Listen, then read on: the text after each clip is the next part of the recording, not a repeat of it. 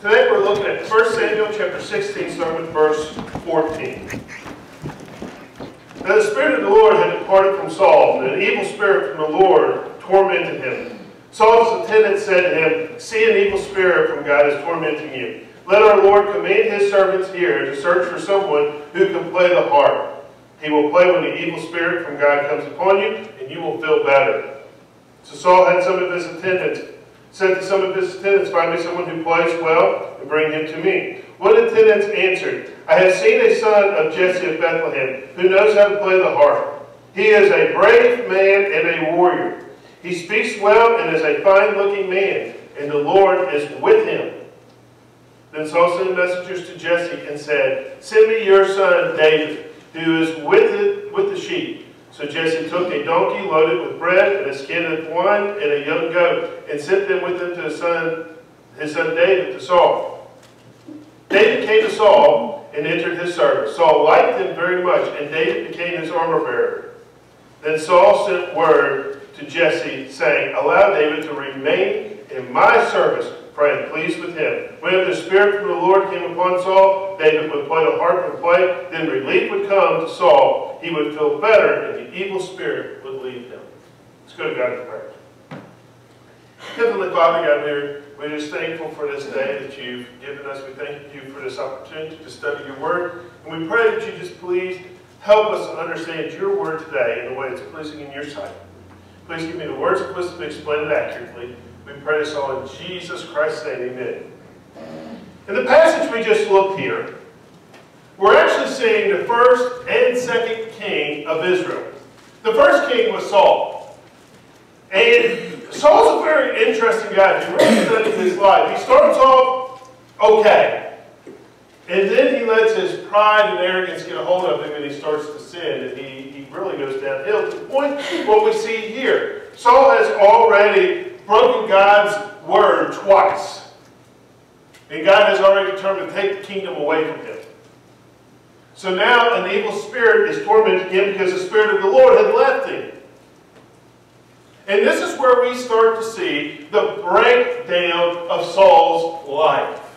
From this moment on, because he didn't realize it, but he is inviting his replacement into the kingdom. He's bringing in David, who is going to be actually the standard bearer for all kings. At the end of the day, Saul has no one but himself to blame. The kingdom was his, but it was his sin. It was his sin that caused him to lose his kingdom. What we're going to look at today is now Saul has a choice. Now that God has determined that Saul is going to lose his kingdom, now that God has determined that Saul's sin has ruined everything, Saul now has a choice in how he moves forward. And what we see with Saul is he starts this sin, he starts his fall, and instead of stopping at some point, because you would have thought this was rock bottom for him, God telling him he's going to tear away his kingdom, this evil spirit coming upon him, you would think that this was the rock bottom for him, that he would stop, but he doesn't. What we're going to see in today's lesson is how Saul continued to rebel, and how that rebellion caused him even more problems. Because at the end of the day, some people think that their answer to their problem is sin, but all sin does is bring more problems. Sin never fixes anything, it just creates more problems. Now, in order to see this, we need to turn to 1 Samuel, chapter 28, start with verse 1. 1 Samuel, chapter 28, start with verse 1. In those days, the Philistines gathered forces to fight against Israel. Achish said to David, "You must understand that you and your men will accompany me in the army." David said, "Then you will see for yourself what your servant can do." Achish replied, "Very well, I will make you my bodyguard for life." Now Samuel was dead, and all Israel mourned for him, and buried him in his own town of Ramah. Saul had expelled the mediums and spiritists from the land. The Philistines assembled and came and set up camp at Shunem, where Saul gathered all the Israelites and set up camp at Gilboa. When Saul saw the Philistine army, he was afraid. Terror filled his heart. He inquired of the Lord, but the Lord did not answer him by the dreams of the Urim or the prophets. Saul then said to his attendants, "Find me a woman who is a medium, so I may go and inquire of her." "There is one in Endor," they said. So Saul disguised himself, put on other clothes, and at night he and 2 men went to the woman. "Consult a spirit for me," he said, "and bring up to me the one I name."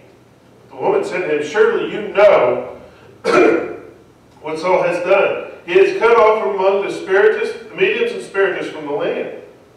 Why have you set a trap for my life to bring about my death?" Saul swore to her by the Lord, "As surely as the Lord lives, you will not be punished for this." Then the woman asked, "Whom shall I bring up for you?"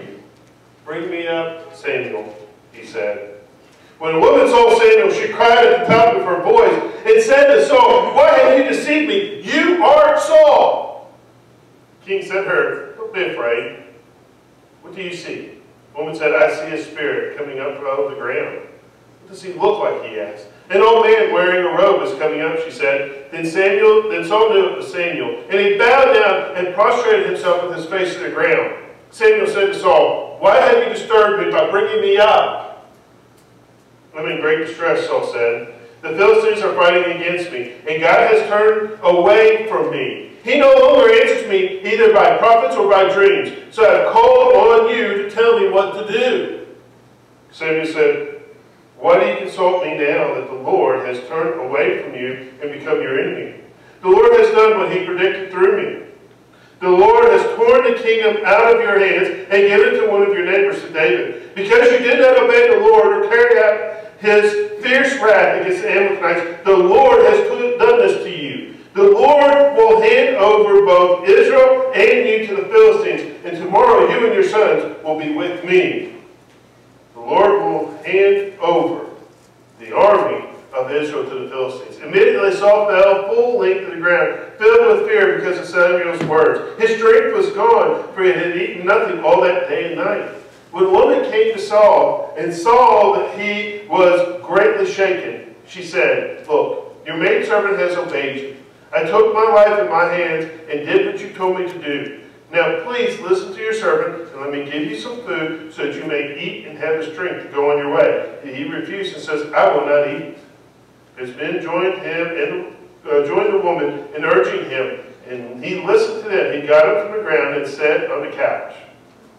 The woman had a fattened calf in the house, which she had butchered at once. She took some of the flour and kneaded it and baked bread without yeast. Then she set before Saul and his men, and they ate. That same night they got up and left. In this passage here, a lot of things have happened. Let's go back and set the groundwork. On more than one occasion, Saul has tried to kill David. Despite the fact that God has chosen him. Saul had continued in rebellion and rebellion and rebellion. And once he started the path of sin, he never stopped. Till we come to this moment when he does this ultimate sin here. What was his problem? Saul had not come to terms with the fact that God had rejected him as king because Saul had rejected the rule of God. Now this is important to understand. When we say, well, why did God reject him? Why did God reject him? It's because Saul did it first. He pushed away God. He told God, I don't want to be in line with you. I don't want to listen to you. He kept disobeying God time after time again, and every time he disobeyed, he kept thinking he was going to get the blessing of God somehow. The more he rebelled, the further he got pushed away from God. The simple fact of the matter is, if Saul had did what God had asked him to do, the kingdom was not going to be torn away from him, but he didn't. And now he was losing everything because he had rejected the rule of God. Instead of repenting, Saul doubled down on his sin. It's an amazing thing. Repentance really does turn away the wrath of God. And repentance, you may not get everything that you want, but God still forgives you. Saul never once repented. He grieved over the fact that he was going to lose his life. He grieved over the fact that he was losing his kingdom. But he did not grieve over his sin. And in this case, he doubled down because he went and spoke to a medium or a spiritist. This was strictly forbidden. This is part of witchcraft. This is something our society does not understand today. They think that it's a game. Playing with, Ouija boards and looking at horoscopes and all this stuff. We treat it as a game. But God has strictly forbid this because that is the devil's playground. And one of the areas we see this is Deuteronomy chapter 18. Deuteronomy chapter 18, starting with verse 9.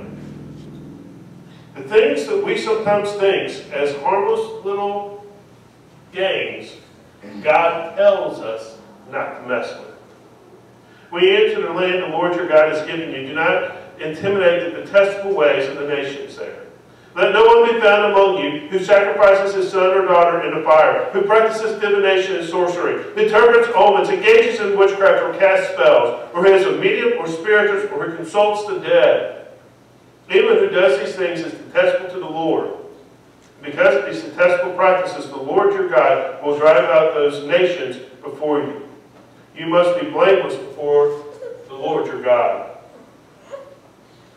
In the text, it says that Saul initially knew the right thing, and he started to eliminate the mediums and spiritists from the land. But then when he was completely given over to sin, and when he had rejected God, and when God's rule was rejected in Saul's life, he now turns over to these medium and spiritists.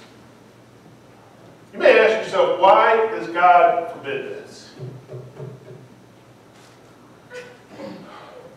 Because, guys, you're dealing with demons and the devil. You don't get to raise up the dead. In all of Scripture, this is so unique that even some theologians disagree whether this was really Samuel or not. I believe that in this case it was Samuel. But it was so different from any other case. Notice the woman's reaction. When Samuel appeared, she was frightened. Why was she frightened? You ever wondered that? If your job is to call up dead people and a dead person arises, why would it bother you? Maybe because she never called up a dead person before.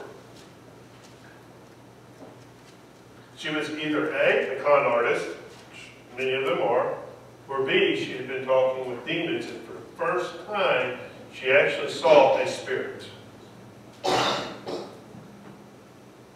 Guys, ghosts are not real. I can tell you that. You're dealing either with demons or some mental problem, one of the two. Spirits, when you're dead, you don't get to come back. Demons, they have a lot of access to everything. I want you to understand, with the computer sitting here, I can tell you almost everything about your life. You realize that? I tell you things you probably even forgot. Now, if I as a human being can do that, what do you think a demon has access to?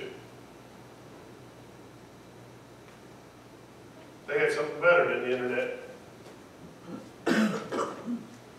God told him not to be doing this. When God rejected him, he legitimately turned to the devil and didn't realize it. His disobedience cost him his kingdom. Now it would cost him his life. We need to learn that sin is never the answer. Whenever we're dealing with problems, whenever we're dealing with, or actually the problems from our own sins. You ever notice that? When somebody is dealing with the problems of their own sin, sometimes they turn to more sin. All that does is dig you a deeper hole. Sin is never the answer to any problem. All it does is create a whole new set of problems. If we want to escape the problems of sin, then we have to turn to God. If Saul would have done this, his life would have turned out different. 1 John chapter 1, start with verse 5. The Apostle John tells us the answer to our problems in this world. This is message we have heard from him and declare to you. God is light. In him there is no darkness at all. If we claim to have fellowship with him, yet walk in darkness, we lie and do not live by the truth. But if we walk in the light, as he is in the light, and have fellowship with one another, and the blood of Jesus, his Son, purifies us from all sin. If we claim to be without sin, we deceive ourselves, and the truth is not in us. If we confess our sins, he is faithful and just, and will forgive us our sins and purify us from all unrighteousness. If we claim we have not sinned, we make him out to be a liar, and his word has no place in our hearts, in our lives. My dear children, I write this to you so that you will not sin. But if anyone does sin, we have one who speaks to the Father in our defense, Jesus Christ, the righteous one. He is the atoning sacrifice for our sins, and not only for ours, but also for the sins of the whole world.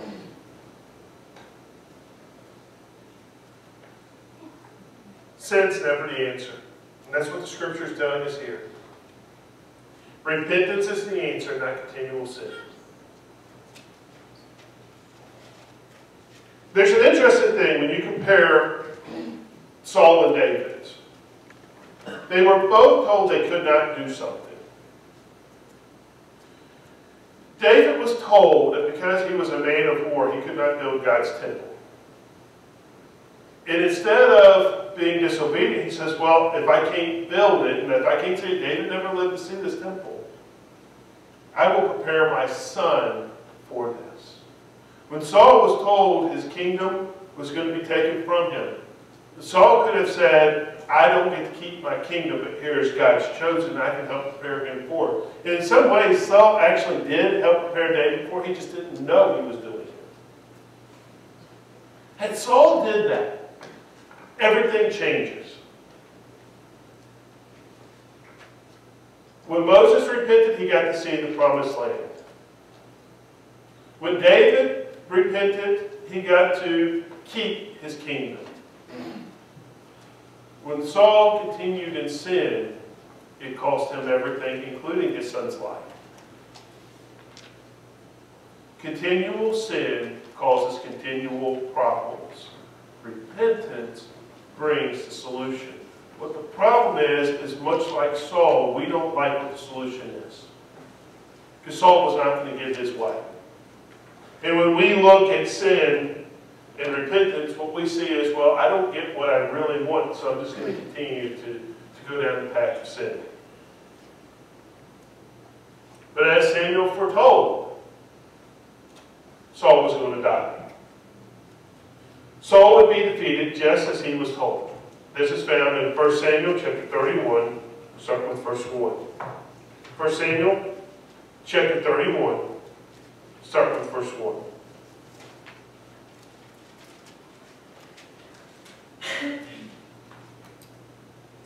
Now the Philistines fought against Israel. The Israelites fled before them, and many fell slain at Mount Gilead.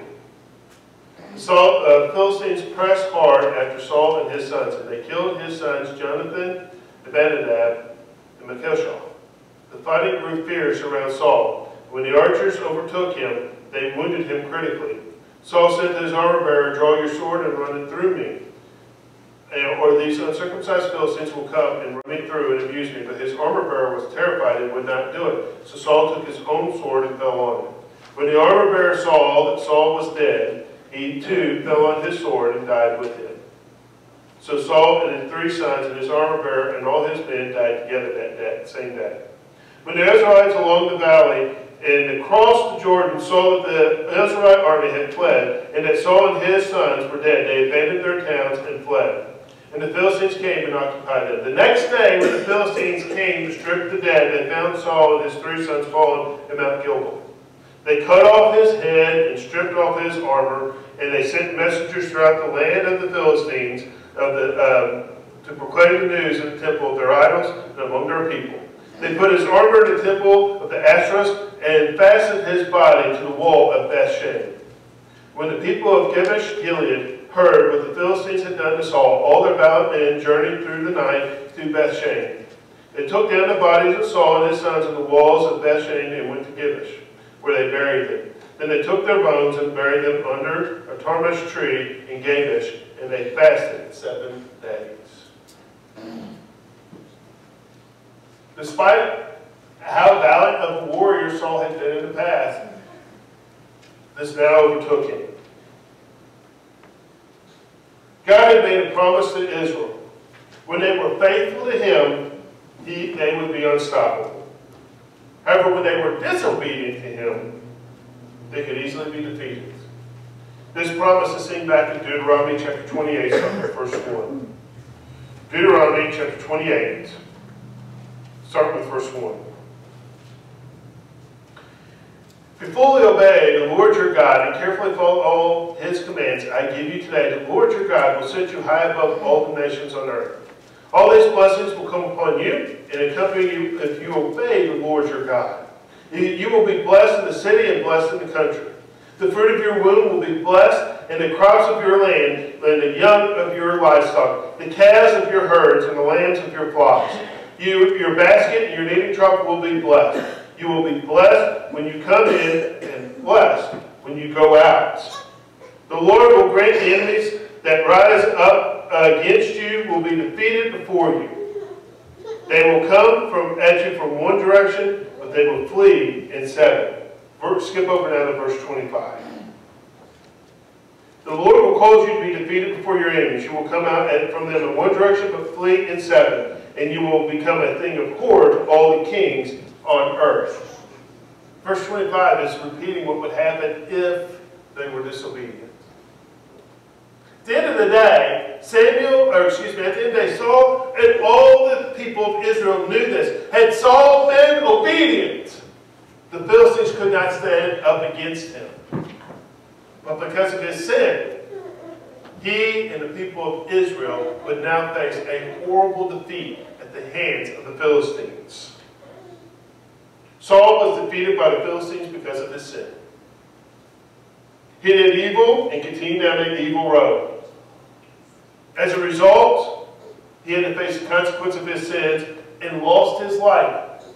But it wasn't just his life. His sons' lives that day. And also the lives of the people of Israel who fell in battle that day. A lot of people paid for the price of Saul's sin. And some of you may say, well, is that fair that Israel fell in battle here? Why not just Saul? Why couldn't Saul be the only one that died? Because Israel originally asked for a king to lead them into battle, and God gave them exactly what they wanted. If you turn to the beginning of the book of 1 Samuel, God tells Israel not to ask for a king, and for about 200 to 300 years they didn't. The book of Judges lasts anywhere, depending on who you ask and who the methodology, it's somewhere between 200 to 400 years. It's the book of Judges. So for 200 to 400 years, Israel is without a king. They go and ask for a king, and God's like, you don't want to do that. Yeah, we do. We want to be like everyone else. That is literally what they said. We want to be like everyone else. God says He's going to cause you to have taxes, and He's going to force your children into service. They said, that's not going to happen, God. Isn't it really funny when men tell God what's not going to happen? So Israel, against God's wishes, against God's decree, against God's warning, asked for a king. And when they saw Saul, they rejoiced because Saul was taller than anyone else. And they said, this guy will lead us into battle. And he did. And they lost their battle because of their king. The very one that they asked for is the very one that caused them to get defeated here. He was wicked, and the nation suffered. Which now will set up a pattern in Israel's history. For about the next 400 years or so, Israel and Judah are going to have kings. And these kings are sometimes going to be righteous and sometimes going to be wicked. And the people fell because of a wicked king. Because of the sin that they established, because of the sin that the people went along with, because the king said to worship this God, and they would, or worship this idol, and they would, offer these sacrifices, and they would, and do all these sins, and they would. They just listened to the king and their sin, and they went down the wrong road. This starts a pattern for Israel and Judah that would eventually lead them into punishment. Just think, if their ancestors had just listened and not asked for a king, how their life could have been different. And just think, if they would have thought for themselves, instead of listening to a king and going down the road of sin that the king told them to go down, how different their life could have been. Now, righteousness and wickedness followed the king, and the people, like sheep, would simply follow the king. I want us to understand that there are consequences to our sins as well. Today, that's what we're talking about, these consequences. Saul had these consequences, Israel had these consequences, and we have consequences as well. We live in a society today that thinks that we can do whatever we want and it doesn't bother anybody else. We think we live in a society today that thinks that we can sin and get away with it. And there are no consequences. I was on social media the other day. Gosh, some of you guys will remember this. I guess the announcement that Magic Johnson had AIDS was, this week in history. How many of us remember hearing that and being shocked that Magic Johnson, at the height of his career, that he was still playing great basketball, but yet because he went out and had sexual relations, which is against God's word, against God's will, he developed AIDS. And how the nation was shocked that happened.